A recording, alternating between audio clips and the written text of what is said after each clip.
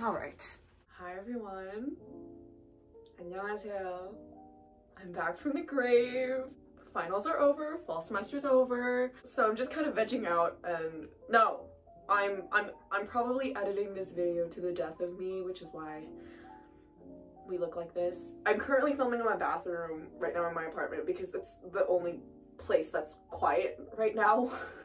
So I'm Ju Young. I'm a clarinet performance major at the Eastman School of Music. I'm currently a junior. I recently asked everyone on my clarinet account if they had any like burning questions about music school or like just like careers in music, and I received a lot of amazing and like great questions. This video was supposed to be made freshman year, but this is like a legitimate excuse, I swear. I was too busy with school. I was just like scrolling away and I just did not have any time.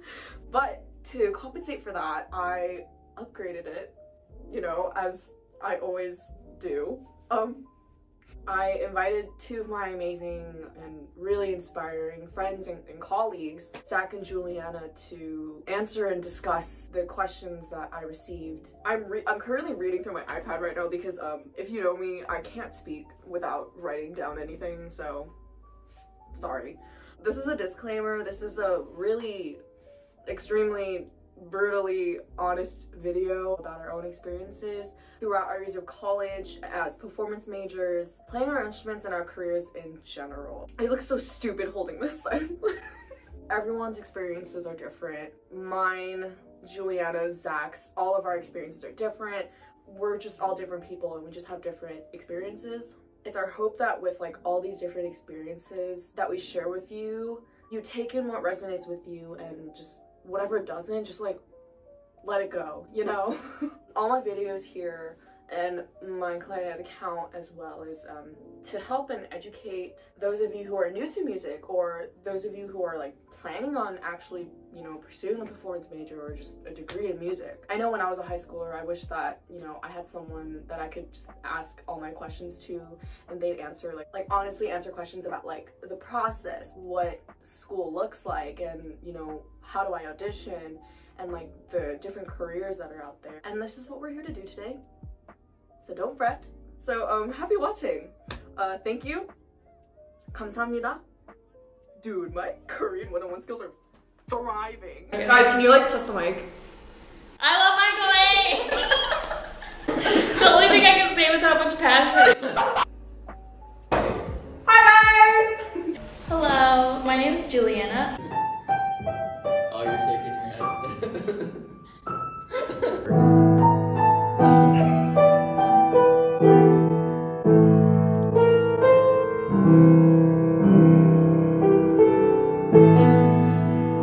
I play the clarinet, and I'm currently based in Rochester, New York. What am I doing here? Okay.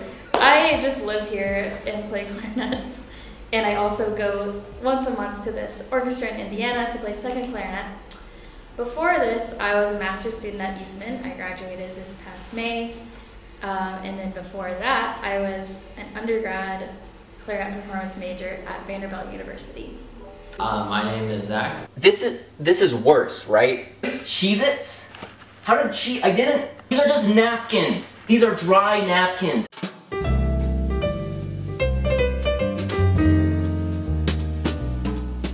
I'm also a clarinetist. I'm a current master's student at Eastman. I studied in Toronto, where I'm also from, for my undergrad. Could have said that in a weirder way. So I'm from Toronto, and I went to school at the University of Toronto, also got a clarinet performance degree there, and now I'm in Rochester finishing up, and I should be graduating this spring. So yeah. Let's go. Can we swear? You can bleep it out, you can bleep me. I can bleep it. Yeah. Alright, so the first question that the people want to know, do classes feel like useless or inapplicable sometimes? Yeah, they do. The thing is, sometimes you're doing stuff that feels super not applicable, but later on you find out it comes into use. Like a lot of like oral skills, or like some schools call them like musical skills, which is just kind of like dictation and like having to do like singing tests and stuff. You find out like in your music making that stuff actually does help developing your musical sense. And also you can try to find little nuggets of wisdom from any teacher, because these people all have experience in the classical music industry. They've all like been to such different corners of it. I still find myself thinking of maybe like one thing that a teacher said from like my first year of undergrad. And it might not even be about like the subject they were teaching, just about like life. You know, like one of my professors once said, music is just vibrations in the air. When it's done, and like no one died. Yeah. Hopefully. Just be open to what you can actually apply to your life. Yeah. These professors, they know what they're doing a lot of the time. Not always. I'm not saying all professors know. Just like the way that they're approaching it can be valuable. This is a lot, because like I'm an undergrad, so like whenever I talk to like any of you guys, like you're just like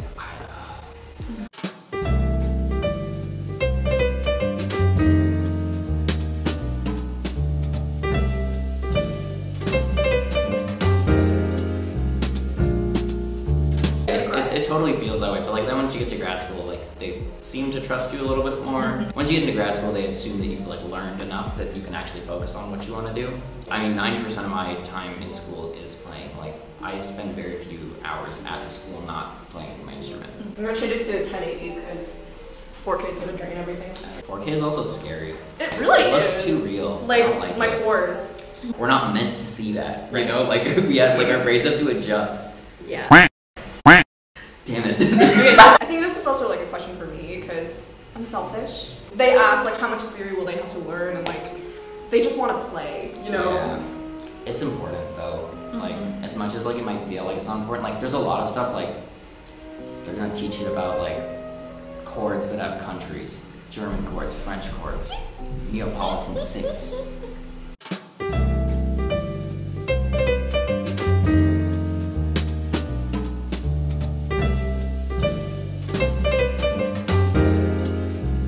Like the thing is, it's important, and there is stuff in there that you will need to use and will help with stuff like with like phrasing and like knowing when to put the proper place to like, you know, put emphasis and like take time. I've never taken an audition or played for someone and been like, but did you know that this is a German sixth chord? Like, Imagine. what if you were in the audition and like, you know how they say like, they ask you to do something different. Like if you play and they're like, okay, but next time could you bring out the Italian augmented sixth? Like that's never gonna happen. They're gonna say faster, slower, lighter, heavier. Like that's what they're gonna say in an audition. So like technically a lot of it isn't gonna be directly applicable, but like everything that surrounds it is useful, and you're gonna have to learn it. Like you have to take. Right. I don't know about here, but like in Toronto, like we had 4 mandatory semesters It's a lot of here, theory. So it was like we had to take theory just pretty much through our first and second years, and then for like junior and senior years, we didn't have to take any theory if we didn't want to.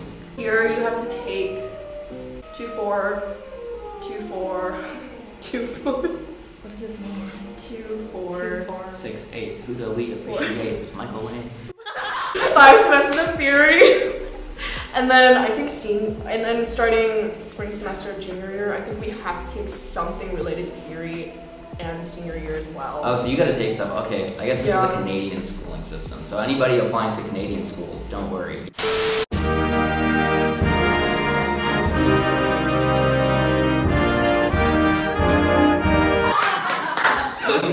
So what should we expect when you're auditioning for whether it be like orchestras or like for schools?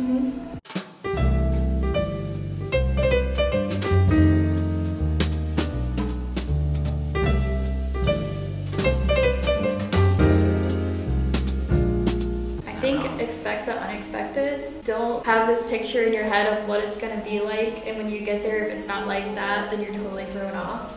Yeah. Like just cover all the bases you know how to cover, like playing in time, in tune, have your phrasing ideas clear, and then you show up and you offer that, and then whatever happens happens. Oh my god, that's you keep looking at me. If you have an expectation, it's never going to turn out that way. It's control what you can control, but also be okay with letting go of the things you can't control. And putting it into proper perspective. If you don't win this audition or get into this school, like you're not gonna die. Yeah. Yeah, it's honestly. just music. And it's not something that's like quantifiable in terms of like grades or like everybody likes different things in music. Don't take it personally if you don't advance in an audition, whether it's like professional or like even in school, you just might not be a good fit for them. And if you had got it, you might not be happy there. You just take any job, like just because it's an orchestra job or just because it's like a music job, that doesn't mean you're going to like it. There's other things around it, like other factors that influence the nature of that job that like, if you're not, if they don't like accept you, like it might have enough, like another place will, you know, that like you might fit in better to, you know, just like being open to that. Like the fact that all three of us are here at Eastman meant that like the people in charge, people upstairs, they saw us as being a good fit for this school. And therefore, like, we're here now. We fit in pretty well, I'd say. But also, like, we're all unique players. Like, we don't play the same way. Like, you know, we didn't all show up with the exact same style of playing and stuff. It's just we fit into this environment. Just the way the school operates. Yeah, like that was, like, we were seen as good fits for that. But that doesn't mean that, like, somebody who maybe, like, applied and didn't get in is any less of a musician, less of a player. They might not be as happy here. Yeah, exactly. And that's what it's about. Like, they always say at, like, schools, they're like, we're also auditioning for you. Like, you also have to take into account, like, if this is the environment you want to be in, and not necessarily always think, if I get into the school, like, I'll be successful. That's not always the case, you know? So just, like, be open, say yes to what is, you know? Word. And you can't, like, tie your self-worth to those results at all. I did my first audition, like, 2 weeks ago. Julianna was there also, and so, like, we kind of had this, like, it was a healthy experience because, like, I had someone with, like, that mindset telling me that, like, you're telling each other that the whole time, really. And so we walked away with it, like, pretty much unscathed. Like, we didn't win the audition, but we were okay with that. And because, we like, learned from it. Yeah, learned from it, exactly. Still had a fun day. Oh yeah, especially just, you're gonna learn so much regardless of how the audition goes in. Just, like, be open to, like, all you're gonna learn with every audition you take. You're gonna be gaining more experience and more, like, tools to put in your tool belt for next time. Be open to the learning experience. Even if, like, you don't get the results you want, like, there's stuff to take away. Absolutely. You guys are so smart. What the heck? I'm emotionally attached to Van Doren for Van Doren 4. Are we all on 4 strength reads right now? No. Oh, are you? Yeah. Yeah, we're on M13 Lives. M13 Lives, let's go. Well, they'll know what we'll play on now, so they don't know mine because I don't play 4s. Oh, right. What do you play? They don't get to know. Is that on the questions? Next question. What are your experiences with audition anxiety, and, like, what are some tips you can give to our viewers? It's really just a process. Whatever point you're at right now until the last note you play before you die, it's a process. When you get to undergrad or grad school, you're gonna be nervous, like, you're around all new people. And that's gonna, like, everyone's feeling the same way too. That's gonna maybe feel like you're taking steps back, but that's the experience you need to get better at it. So I really think just doing it and not stigmatizing the anxiety and the nerves so much, but really letting yourself feel it and doing it anyways. And then you come out of it and you're like, I did it. It was just vibrations in the air. I don't know, that's helped me. Like, after a performance maybe I wasn't super happy with, I'm like, I'm still alive, I'm still breathing. Nothing happens. My family and friends still love me. Yeah, every performance. Yeah. No one was harmed, you know, like. And then more often than not, other people were like, I enjoyed that performance so much. Like, I couldn't even tell you were nervous. Doing it over and over again and feeling, like, putting yourself in those situations where you feel that, like, taking up performance opportunities, because that's, like, you need to do that. Like, the first time you perform, it's just like everybody's a nervous. It's so vulnerable to perform for somebody. Like, it's such a personal thing, and it's so, like, they're all watching you. Everybody's eyes are on you, whether it's even, like, in a big ensemble. Like, it's very vulnerable to play your instrument. Like, it is something that you're passionate about. It's about, like, you're like breathing, you're physically breathing through it, and this is what's important to me. This is, like, a part of me that, like, you don't see all the time, you know? It's super anxiety inducing. So doing that over and over again, like, it does get you, it's not that, like, you stop feeling anxious, you just start becoming more comfortable with the feeling of the anxiety. And if you feel that way, that's a good thing, because it means that you care. It's you care about it. Once you stop feeling nervous, that's when you should be worried. Some people wish they could feel something so strongly about anything. Yeah, to care so much about something that it, like, affects your entire body. Like, you're sweating, you're shaking, like, your heart is racing, and it's because it excites you, and it's, like, it's real. It's so, and so just being able to, like, accept that and see it as something that is not a bad thing. It is good that it's a tool. You can use it in a positive way. If you care, that's something that schools will think is important, and it's not about perfection. For, like, school auditions, you're going to school, like you're going to a place so you can get better. They're not looking for a perfect player already, or else they have nothing to teach you. Yeah, like, it's a safe space. Yeah. At least it should be a safe space for you to like take risks, make mistakes, learn from it. Yeah. Like they want to see somebody that they can help shape and help grow and give them the tools to grow and become a professional musician in whatever sense that is. And then I think on the other hand though, there are some more practical things you can work on. Yeah. Like the physical effects that happen to you when you walk onto a stage. Because I think I've come to a much better place mentally. But sometimes I still walk on the stage and like my body just remembers that feeling, and like things will happen, like a leg shake or like fingers trembling. For me, like my breath capacity gets so much smaller. So thinking, there's your problem, what solutions could you have to that? And then also there are like experts on the subject that could like give you more expertise and like tools than what I just said. Yeah. Like more general stuff that's not as specific to like your visualization situation. techniques. Oh yeah, visualization is a big thing. Affirmations, like meditation. Oh, yeah. Okay, this is a question.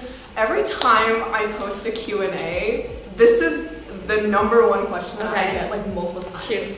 How many hours do you guys practice, and how do you fit it into your schedule?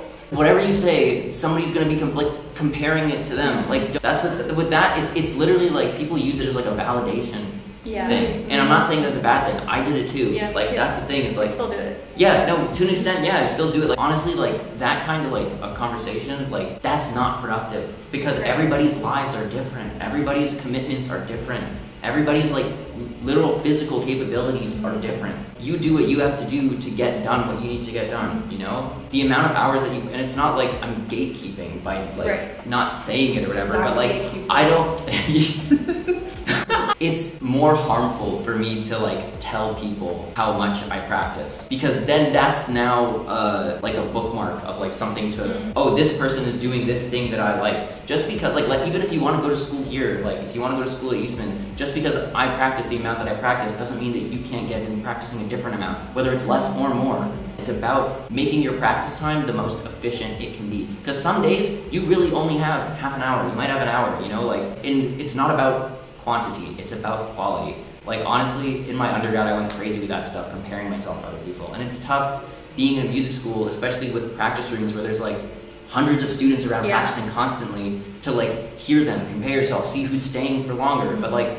string players don't have the same kind of fatigue physically as wind players do, you know? Like wind players can't play for 4 hours in a row, you know? Especially if you had a day at school where you have like a lesson, a chamber rehearsal, an orchestra rehearsal, a band rehearsal. Yeah, your day is full, and your day is full of playing your instrument still. Yeah, like, it's still productive. It's still productive, but like it's not about the amount of hours. Like that is the last thing that's about. It's about creating a practice routine that is efficient, that you enjoy, because that's the thing, is like everybody wants to be a performer, but like 90% of being a performer is practicing on your own. So like you need to create a practice routine that is healthy and also that you enjoy, so that like it's something that you want to do. That's what it's about. What makes you like hit all the spots of your playing that you need to work on. The amount of hours is irrelevant because it's different for everybody. It's going to change every day. Sometimes you can't fit it in, like you can't, and that's fine. You shouldn't feel guilty about it. It doesn't make you any less of a musician. Like you have other commitments. We're still people. I know when I was in high school, I was just always like, even now, like when I was a freshman, it was a lot. High school, like, I did not practice. Like my goal freshman year was to practice 6 hours a day. That is insane. That is, and I did it, but now it has left such a huge scar on me. I'm so burnt out now. I can't do over 2 hours, honestly. Like, I just can't. I want to sound like a professional already as a junior in undergrad. That totally messes up my process and like being patient, because like you need patience to like practicing is a process. Right, becoming a musician is a process. At the end of your practice session, you're not gonna be ready to like play a concerto with the New York Phil. That's just like not how it is, you know. Like accept the process. Yeah, like yeah, you can. Right now, my daily life. So I work at a coffee shop. And my schedule is 9 to 4, and then I get home and I'm so tired because I was standing on my feet all day. I aim for 2 hours of practice, and it doesn't always happen, and I'm okay with it. But for this period in my life, that's been enough. Like I even, the orchestra I play with, I took and won that audition with that kind of practice schedule. So like it's possible. In school, I would usually aim for 3 hours, and sometimes it's closer to 2. But when I was in school, that was enough. Yeah, Like, and I think I probably have on the lower end of the spectrum of what people say that you should do. But like it worked for me, and I think it's just proof that like it's a different number for everyone. Yeah, and it also can change based on the time of your life that you're in. Exactly. Yeah. Do you guys have any tips on like avoiding injury, and like how do you deal with that? And like how do you deal with like the mental and like physical health part of like Sleep. playing? And it's not cute. It's not cute when you say you brag don't about, sleep. like, oh, I practiced for 6 hours, I didn't sleep, oh, I slept 4 hours. Honestly, like it took me until after I finished my entire undergrad to realize how important taking breaks is. Like it is so much more important, and there's so many more times where like taking a day off is so much more useful than just like pushing yourself through like a really like bad practice section. Like sometimes the best thing that you need is a day off, and doing it before you need it. That's the biggest thing, is taking breaks before you need them. Because a forced break is not a real break. Right. Like being forced to take a break because you're already yourself, injured, or because of something, or because like, you know, like you're sick, you're not feeling like, because you'll make yourself sick if you don't sleep and you don't like drink a lot of water. Like get a good water bottle and have it with you the whole time you're practicing and stuff. Because you spend a lot of hours in a practice room. Like hydrate yourself. I didn't drink any water like my whole undergrad. Oh my god! I like barely drank any water, and then like just if you get a good water bottle like that like keeps your water cold if you like cold water, or even like room temperature, just like something that will maintain the temperature of your water is like. So, I think that's just specific to me. I'm like super neurotic. Why? Anytime if you're wondering, like if you're feeling burnt out, then take a break before you're burnt out. Hydro Flask. Is that a Hydro Flask? Hell yeah. Can sponsor us. Hydro Flask. Sponsor me. Taking breaks is productive. It's like, it is more productive than practicing sometimes. Take a break. Like I'm sure there are people right now that might be watching. I don't know how many people watch. You're practicing but, like, and if you're practicing and watching, stop practicing. Take a 5 minutes. It doesn't take 5 minutes. Take like 10 minutes to watch. Specifically, like that's what like got me to have a healthy relationship with practicing, is having a healthy relationship with breaks. Like what like I try to do, at least, which like sometimes doesn't happen. Like don't get me wrong, I'm not perfect, but like a thing that I try to do is like I'd have at least 1 day a week where I don't play clarinet, and that doesn't mean not like practicing. Listening to music is like listening to the music you're studying, listening to recordings of what you're working on. Like that is a form of practicing that is useful, and it's also giving yourself like physical rest, and like gives you a chance to like actually process the music you're learning, you know? But also when I say break, I'm not saying that you have to do that either. Like sometimes just like keeping your head out of it and then coming with like a fresh brain, you know? Like when you get at something, you haven't touched it in a couple days, if everything that you're struggling with seems so much easier. So like honestly, like take breaks. So what do you guys think is what's the best path or like direction to like professional playing? Like should you take like internships junior, senior year, or should you like just, you know, take auditions after graduation? I mean, I think it depends on your specific interests and like what you want for your career. For me, it's orchestra. So like say, I think after my sophomore year, I started looking into summer festivals, which is kind of like an obvious way. But in like, I don't think that like summer festivals are necessarily like the gateway to success, but I think doing it at least once just kind of expands your view and your perspective. You meet people from other schools, other parts of the country, maybe other countries, and it can really just like give you some perspective that you need for like the long haul for your career. It makes the music world a little bit smaller, which is good, but like, yeah, I guess outside of, I guess I'm also like, my interest is orchestral playing also, so like I don't really have anything different. I didn't even know that with these internships, are there like with like ensembles and stuff? Is that a real thing? That's something I'm interested in too. Yeah. So, like, which is why Eastman has an ALP program, Arts Leadership Program, which is really great awesome. resource. So like if you are like considered Eastman and like you're interested in like arts admin stuff, even if you're not, like there's such great resources. Right, yeah, like it's, you might be interested in it after you take a class. Exactly. Like I think I was always interested in like arts admin, even like back in elementary school. So I think it, like what these two lovely people said, it really depends on like what you want to do. I think this is really important to like process, is that just because you're not auditioning for stuff and you have other interests doesn't mean you failed. I feel like that's something that I've been struggling with, and like when I'm talking with my peers, that's something that they're also struggling with when we have like multiple different passions in music that we want to do. Being true to yourself and your various interests, first of all, makes you a happier person, and then ultimately I think makes you a more authentic musician. Get out of your comfort zone. Just like, yeah, and that's what people connect with, is people being genuine. Like, that's like the stuff that does well a lot of the time. Like, for the most part, like, people like that, those are the artists that like people connect to a lot of the time, are the people that are being like the most genuine and like the most true to themselves. So like, yeah, don't do other stuff. This isn't everything. Yeah. You know, it's not everything. Music school is not the only school of music. It isn't. Right. Oh my god, no way.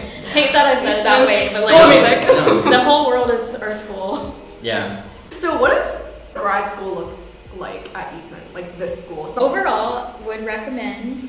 It was exactly what I needed for the point of my education that I was at when I got here. Something people don't talk about enough is how hard socially the adjustment to grad school is, and especially in Rochester, it can be a little hard at first because people feel kind of isolated, you know, the weather can be kind of depressing. And I think it took me like at least a full semester before I really felt like I made like genuine friends. And that was tough because then like that affects your mental health, and then that affects like your performance and everything. But it's worth it. It just takes a little extra time because it's different than undergrad, because they're not like forcing you to do all of these activities together. Right. And you're not always in like classes with the same people every day. Yeah, that's what I was gonna say. Is like you're generally like in school for fewer hours. Like you're in the building for fewer hours than you would be in undergrad, and you're also like in technically like you have fewer like hours in the classroom, and like that's where you meet a lot of your friends in undergrad, is like when you're forced into all of the same theory classes. But the experience, totally worth it. Yeah, the experience at Eastman has been amazing. Like I've gotten so much out of this, especially like my private teacher, our private teacher. That's like the highlight of being here. Is like, and as a grad student, why we're here. Yeah, and like as a grad student, like your relationship with your teacher is a lot more like a mentorship than it might have been in your undergrad. Like it's more about like guiding you into the professional world. A lot of the things you do in school are kind of hopefully relating to like what you want to be doing, and you're playing a lot. Like that's the thing, is like as a grad student, like you play with everybody. Like I'm still like I'm friends with tons of like undergrads, obviously. Like that sounded so mean. What? Well, I meant like to them, like obviously, like I wouldn't be doing this like if we weren't friends. But like we're friends. Aww. There's tons of playing to be done. Like that's the thing, is a lot of your time in school is spent playing music, which is like the best part about it if you're doing a performance degree. Can you guys talk about like the classes you're taking? So you have to take bibliography, you have to take 3 history classes, you have to take 1 theory class, and that's it. However, they do make you take some entrance exams to like place you. If like they test your history knowledge and they test your theory knowledge, if you fail like the theory one, you have to like take a remedial theory class or whatever if you fail a theory one, and then the history one, like depending on how you do on the test, like if there's a specific era of history that like you did poorly on, they might make you take like a specific history class. But still, there is a remedial history class if you do that badly, but sorry, not bad. If you don't get a high and like as high of a grade as their cutoff is to not take it, then they'll make you take a remedial history. Or if you just do bad on one section, they'll be like, okay, one of your mandatory history classes has to be this era. I didn't get low enough to take the remedial course, but I was the weakest in like Baroque history, because pretty much any grad school you go to, I think they do those like entrance exams. Yeah, you have to do them pretty much. But the course load is not that heavy, because I'd say like each semester of the 4 semesters, I think I just had like 1 like heavy academic class each time. You also have to take some electives. Like an elective I'm taking right now, which I'm really enjoying, is the history of film music. I also took one that was a part of the ALP program she was talking about earlier. Even though that's like not my area of expertise, it exposed me to so much. Like that was super cool, because then when like summer 2020 rolled around, I feel like I had a little bit of knowledge about like the issues that were really coming to light. It was toasty. It was toasty in this room. Put like little fire. It's really toasty in this room, so we're all dying. How did you keep track of like, well, for like professional auditions and like grad school auditions, like how did you keep track of like the dates of the audition, when it is, like the rounds and stuff? I made, personally for me, like I made just like a document and I put everything down. For me, I think it helped to actually physically write it Yeah, down. Me yeah. too, like physically Yeah. writing it down. But just like having down like the school and then just like dates, audition requirements, and then just like putting that in and having that as something like, either physical if you like need to write it down, or even if you just like type it out, and just like having something that you can always refer back to. Yeah, it's available on the websites and stuff. Eliminating the steps makes it a lot easier to keep track of. Yes, set yourself up for success. Set yourself up for success, and I didn't do this, but in retrospect it might have helped. You could make like a little booklet for each school, either like on your iPad or like actually print out the papers. You know, have like, this is like my Michigan book, and have the list of the requirements, and then actually have the music there for you. I think what's so helpful about like writing down everything is, as a clarinetist and you're auditioning, Mozart clarinet concerto is gonna basically be on every audition. A lot of overlap. Yeah, there's a lot of overlap, and like if you can see that, then you'll know like, oh, I have to prepare this for this schools. You know, you don't really get stressed out. It's overwhelming though, like it definitely is. So Right. putting it all in one place definitely like can calm And that anxiety. also, don't be afraid to like cut a certain school off your list if it's gonna make you learn totally different repertoire than the other schools. Like, I know it might be hard to let go of. It might give you a better shot at the other schools. I just don't think you should feel like you're like weak or lazy for doing that. Setting Like, boundaries for no, yourself. you're just being efficient. Yeah, being efficient, setting boundaries, like. This is so reassuring because like, like for me in high school when I was like auditioning, I auditioned for like 9 schools. That's crazy. Because I was just like, I'm not gonna get into anything. Like all of them asked for different rep, and like that's what kind of got me into like this rut, and like I almost had like tendonitis, and it was just like really bad. And this is so reassuring now because it's like I thought like if I don't apply to all these schools, then like I can't It's intimidating. determine my worth or like as a Because musician. the thing is, you're also a lot, at least for me, I don't know about you, but like I was comparing myself seeing other people playing my instrument, applying to places, and it was like, even though they may not be applying to like some of the schools I'm applying to, I see that and I'm like, oh, I need to apply there. I need to apply there. And like you're comparing yourself to 8 different people, and you're trying to cover all the bases to make sure you have everything covered. But it's like, look at like, just like focus on you. Like your only competition should be like your previous self. How did you guys, you know, decide that Eastman was good for you and like that it would be like the best choice for you? What were some other factors you guys considered into like choosing Eastman? This was like the cheapest option. Yeah, so sometimes it's purely about like money, where you live, yeah, just like practical things like that, like logistics. Right. The other place I was kind of choosing between was like a big university. The music school is only a tiny part of it. Eastman I thought would be a good contrast to that, to like actually be in like a conservatory setting. You went to Vanderbilt. You went to the University of Toronto. Yeah, which they're both huge, like so Right. huge. And you're gonna schools. like be in the dining hall with people who are like engineers or like pre-meds, and I loved that. I was so inspired by everyone, and like that added to my music education, I think. Like, and then coming here, really just being immersed in music all the time. Everyone in the studio wants a music career, whereas like some of my colleagues at Vanderbilt, now they might be in like law school, or like one of my friends is at Georgetown now. And like that was inspiring in a way, but then for 2 years it was nice to be around people that were all going for a similar thing. For me, the big selling point, and a teacher is very important. That's the thing, is like you do have to make sure that you like your teacher. That was like the main pull for me, was a teacher.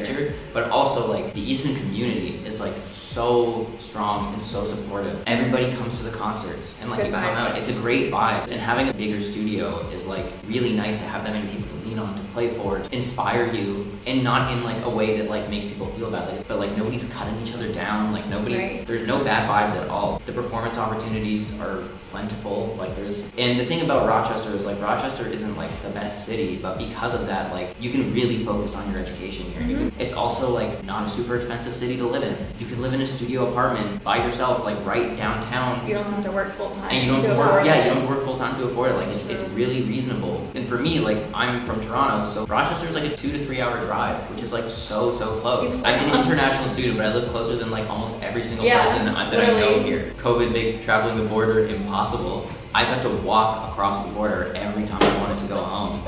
Julianna will drive me up to Niagara Falls, and I have to walk 10 minutes across Pedestrians to Canada Bridge. With all his bags. With all my bags. Choosing Eastman, like the community is great. I've learned so much from all the teachers and professors. The halls are really nice, the performance spaces are really nice, and there's 2 recital halls, Yeah. and also it's connected to a community music school. So like the Eastman Community Music School, like I work there as a teacher, and like so if you want to be a teacher, you know, like that's a job you can have as a student, like an intro to like the teaching world. And take into consideration like the assistantships that a certain grad school has available. I did one where I taught students at the University of Rochester who were taking like elective lessons, and that was really great. There's tons of work opportunities here, like at the school. Like they have tons of office assistants in like the concert office, the registrar's office, like in the library.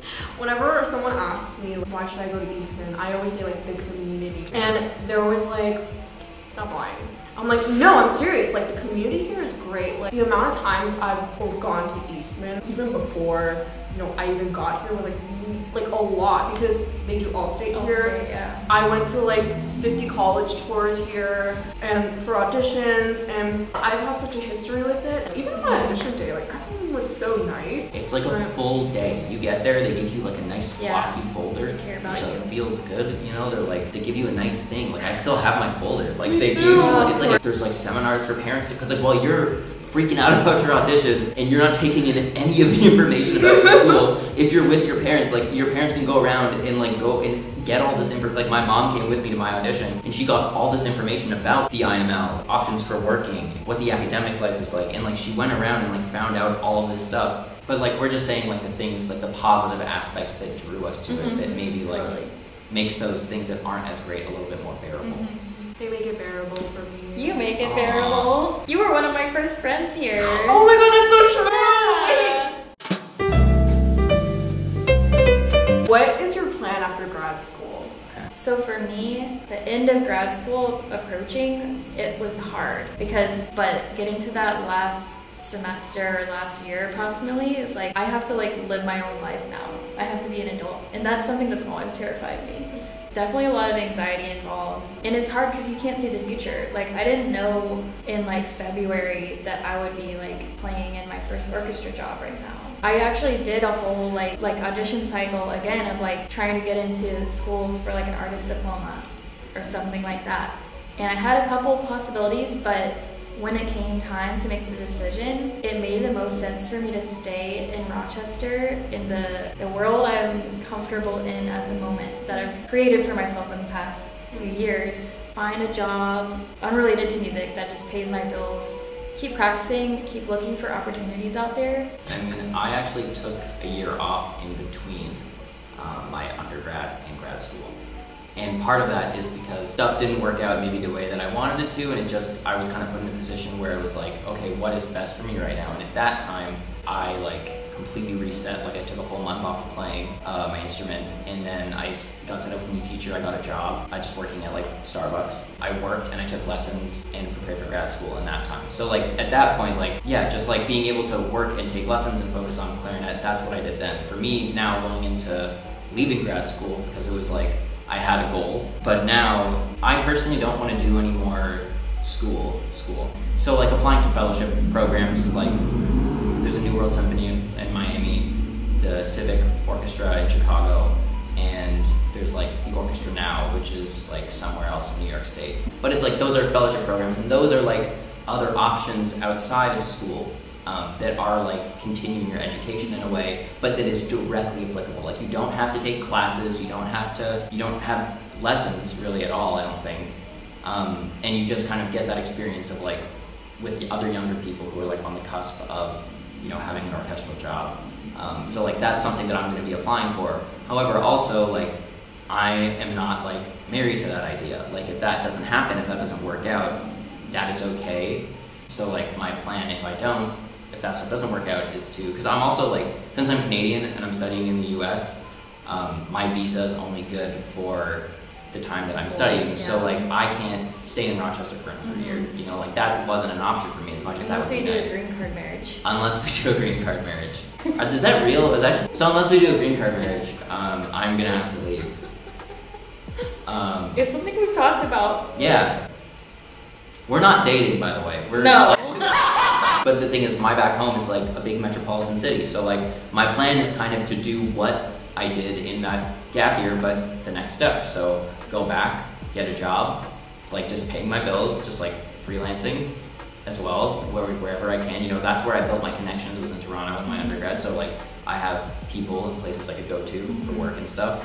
And then just like keeping my eye out for the auditions coming up, you know, like professional auditions. How did you decide that, you know, you're gonna be a performance major? This person said that, Zack, you're smiling. That's okay. I'm trying to be a good listener. I don't know if that's like a bad smile or like a good smile. So like this person also asked like knowing that it's a hard field. Like music school is so demanding, and the reason why it's demanding a lot of the time is because there's a lot of work required outside of your course. Like you already have so many courses, but then like there's this expectation that you can always be practicing. Like you could always be using your time to practice. Like fill up every minute. Every minute of every day, and that like my whole undergrad, that like plagued me. I was always felt like if I wasn't being productive, like I was wasting my time. But that's so not what it's about. That's not the reason why we started it. Like that's not the reason why we like decided to pursue music. It has nothing to do with like, it's demanding, and yes, like we have to meet those demands, but it's not about filling every single minute, and that can be hard, especially when people don't take it that seriously.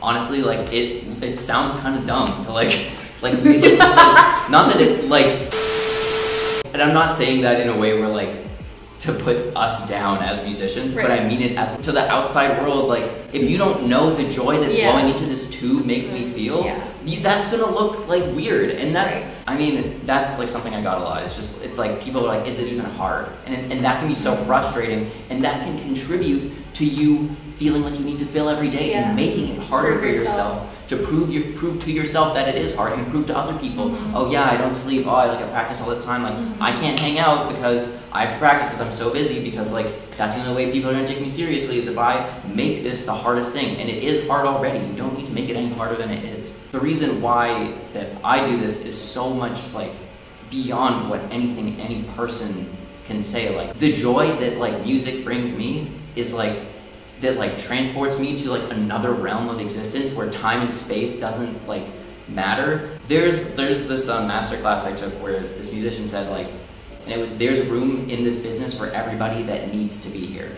And like as much as it feels hard and it's competitive and it's like really difficult to like get yourself in a positive headspace sometimes, like if you need to be here, and I'm a person that feels like needs to be here, like I don't see myself doing anything else. And this is what makes being like alive fun, you know? Like I think aside from all the voices outside of us questioning why we're doing it, all of us and all of you listening are going to like have those voices in your own head too, saying like, does this matter?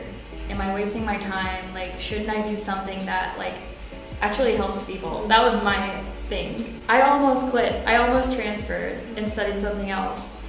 But then I heard someone play the Copeland Clarinet Concerto. Like listening to them play it made me feel things I had never felt before. If I'm able to do that for other people, then like it is important and it's worth it. As much as like I'm talking like all like kind of hippy dippy like about how much love and joy music brings me, there are times where it brings me pain and like I hate it and it makes me not like me. But like that's not all of it, you know? It's like, and just like surrounding yourself with people that feel the same way about music and that can like pull you out of it, you know? That can like look at it from an objective standpoint and look at you and like reassure you. But every time you face those conflicts from other people or from yourself, and you don't run from it, but you just like take it head on, and like after that you have so much more confidence that you're doing the thing that you're supposed to do. Last thoughts you guys have? Just like have fun. I don't know. Yeah, have fun, enjoy yourself at You're school. not gonna. Oh my god. School is such a special and unique time when like all your friends are around you, you're all doing the same thing, same struggles, and that really connects people. Don't like just drown yourself in schoolwork. Like that's not what it's about. Like the connections you make are important. That's what makes this worth it. Or if you're like on the verge of a mental breakdown and you need to get a night where you get 8 hours of sleep because you're not at home anymore. Like you got to take care of yourself before you get to that point. Yeah. Thank you guys. Thank you. Smash that subscribe button. I only post like maybe every 2 years, but like smash that like button. Smash it. Smash it. Smash it. Punch it. Kick it. Pop it. Twist it. pull it.